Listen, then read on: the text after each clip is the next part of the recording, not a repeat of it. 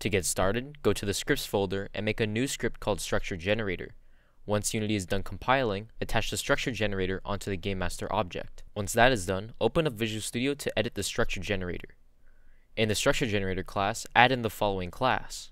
The offset from O point represents the delta from a given point in a chunk of data, where O means origin of the structure root in a given chunk. The type to assign stores the block type that will be assigned to the origin of the structure root plus the offset from the origin. Next up, add in the following variables. The structure info array will store data of a specific structure that an instance of the structure generator will be responsible for creating, and the gen threshold will store the smallest number that the random gen variable below will have to generate in order for the structure generator to make an instance of a structure. After the variables, in an awake method, initialize the random gen variable. If you're wondering why system.random is being used over Unity engine.random, system.random is thread safe. Now create a new function called applyStructure. What this function does is iterate over the structure block info array, get the chunk coords of the block that will be changed to the iterated structure block.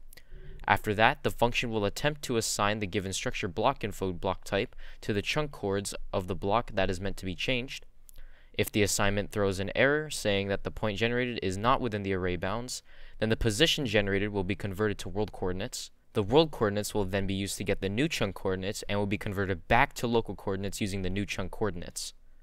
After that, a dictionary that will be declared in the world generator will be used to dump the out-of-bounds chunk data to be applied to natural generation when the time comes for the given chunk data.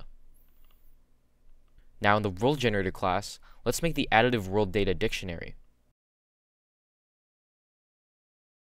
We will also have to change the private access modifiers on the utility functions we made earlier, so no more access errors will be thrown.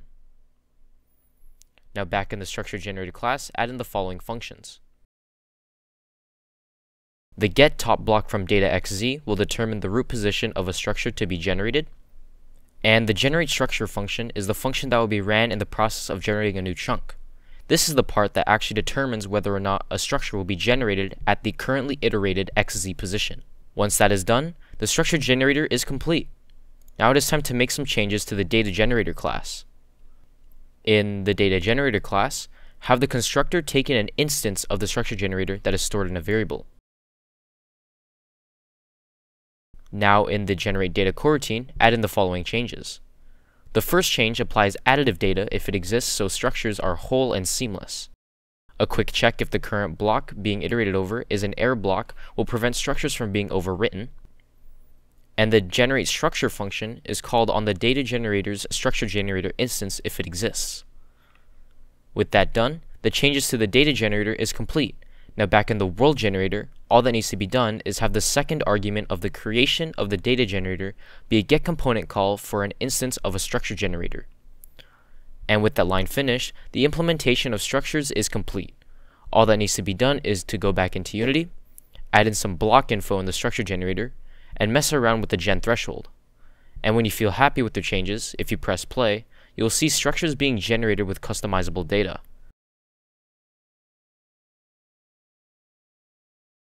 Thank you all for watching, and I hope to see you all in the next video. Goodbye.